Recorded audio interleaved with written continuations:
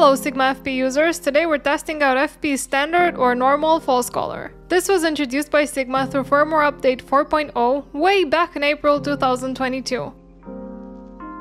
Sadly, this is the first time I got to test it out properly. First, I'll briefly talk about Sigma FP's monitoring issue. Secondly, I'll explain a bit about what false colors are and how they work. I'm using the term standard because as of a couple of weeks ago with firmware update 5.0, we got a new type of false color monitoring tool on Sigma named EL Zone. Thirdly, I'll talk about FP's false color scale for a bit. Fourthly, I'll briefly mention the issues I've heard about concerning FP's false colors before the firmware update this year. Fifthly, we'll look at test footage in the ISO range 100 to 6400 in steps of 1 f-stop, starting from exposure values over the clipping point and down to a couple of f-stops lower than clipping. Sixthly, I'll draw some conclusions based on the test footage. Lastly, I'll leave you with some properly exposed footage and its corresponding false colors. The false colors update was huge for the FP because of its monitoring issue that I'm sure all of you are aware of. Basically, the camera screen doesn't show you the raw image or an approximation of it in Rec 2020 color space, but a crunched down image in Rec 709 space. In practice, this is most painful because your image will look clipped much sooner than it actually is when you import it in DaVinci. So when you're shooting, it's really important to have a means of visualizing where the real clipping point is for each ISO. In comes the false color. Essentially, the false colors assigns different colors to areas of different brightness levels. The false colors that we're used to have an IRE or percent IRE scale. Do check whether what you're using displays IRE or percent IRE, since it may become confusing if you're using a monitor with percent IRE scale, for example, and the camera with IRE scale. IRE is based on voltage readings of the signal the camera gets, and they are linear, not logarithmic. Brightness, which is luminance perceived by the eye, and f-stops are logarithmic.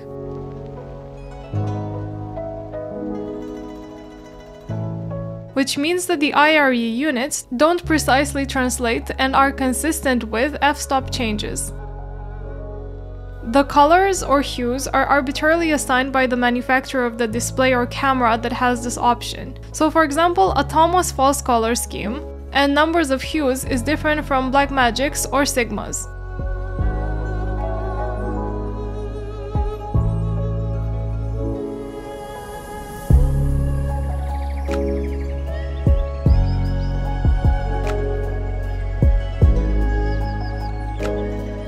Sigma FP's false color scale is kinda confusing if you're not familiar with all of the notations used for false color and other means of exposure calculation. They have the 18% or middle gray value marked. The percent value signifies that the gray reflects 18% of the light it receives.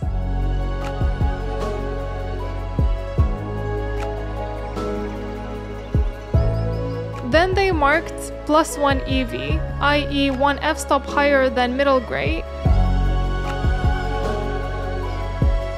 and the rest of the numbers are IRE values. So again, starting with the 0 EV stop here, it is then up to you to approximate how much underexposed or overexposed your other elements from the frame are with respect to this point. It is also not very accurate when it comes to lighting different skin tones.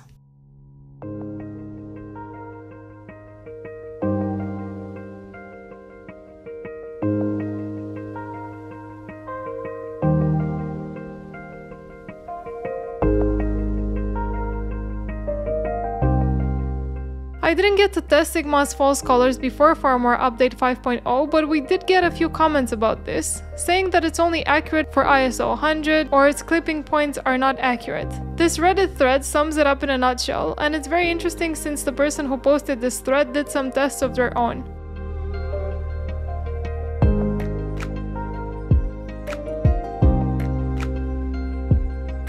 With this in mind, let's look at the footage and see if the clipping points are accurate in false color now. I measured the exposure of the most lit part of the face with a light meter. Considering my subject's skin tone, the actual exposure of the face will be 1 f-stop higher than what my light meter indicated. I used the FP's dynamic range chart from here to refer to the clipping points for each ISO in the subsequent test footage.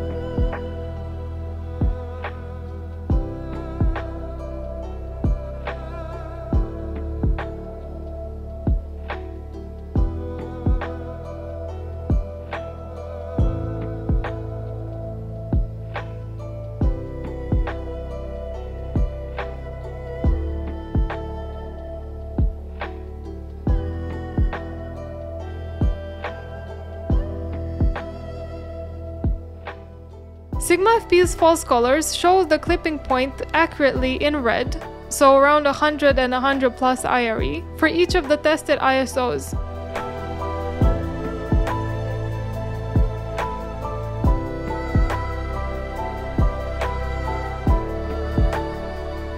False color takes the raw image from the sensor, not the Rec 709 crunch down image we get on the monitor of the FP, which explains why the clipping point is accurate. If we take this example, we have ISO 200 just at or a bit below the clipping point, so this image should not be clipped. Indeed, this is what the false color shows us. Now we zoom in the same image. Clearly the monitor shows the left-hand side of the face clipped. Now look at the range of details you have on the face here in the grays of the false color. Let's check with the CD&G file for ISO 200 as well. These are the CD&G files in Rec 709 color space, same as on the FP's monitor.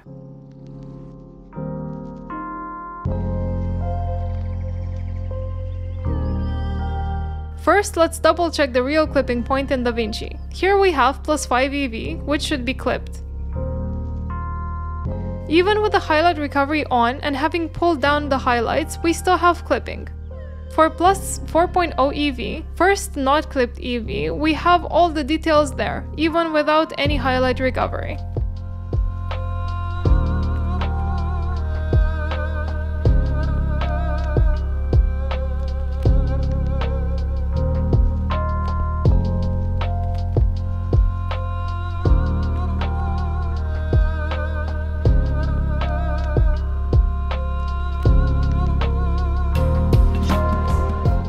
Here, for +6.0 and 5.0 EV, the monitor's image looks clipped, whereas the false color is clearly not clipped, same as for ISO 200.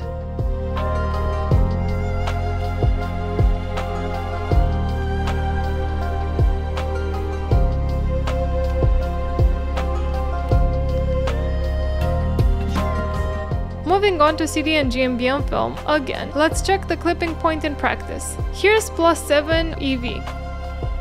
Even with the highlight recovery on and the highlights pushed down, there are unrecoverable details.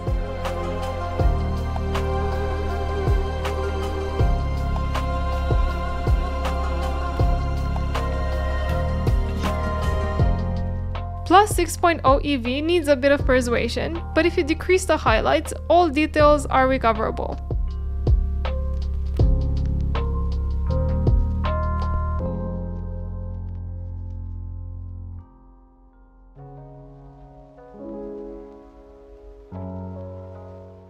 The third and last conclusion, false colors shows crushed shadows too soon. In this example, we have ISO 100. The purple areas should not have any recoverable details, which is consistent with what we see on the monitor. But if we take even the recorded monitor image, which is in ProRes LT quality, and we bump up the exposure and play with the curves for a bit, we can recover some details, particularly in the door area.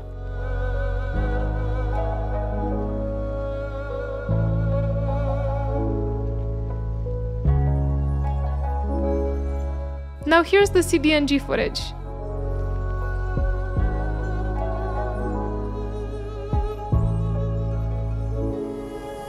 And with the shadows recovered, the results are great. So much of the details in the purple areas can be recovered. I don't see this as a big problem though, since trying to recover shadows from the purple area produces significant noise even at ISO 100, more so for higher ISOs. So you'd better expose your shadows in the blue area or above.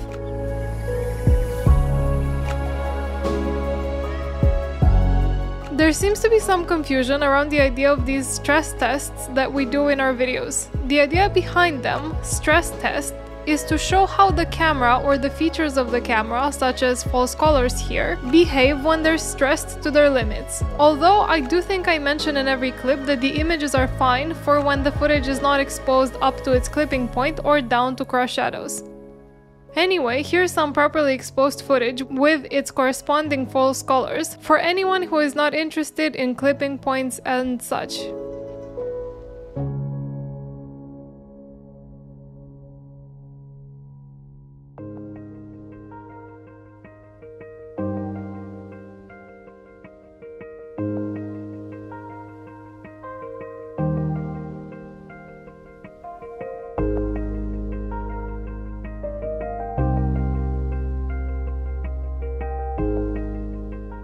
That's it for today. See you next time.